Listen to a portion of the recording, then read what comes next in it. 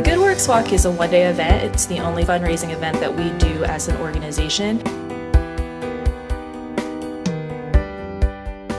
One thing we'd really hope for people to get out of the walk experience is to just feel a better sense of community and for them to know that this is something they can be a part of. So we're not just the experts on homelessness and we're it. We really want our community to feel empowered, to help somebody they have compassion for. So we really are hoping to equip people and empower them.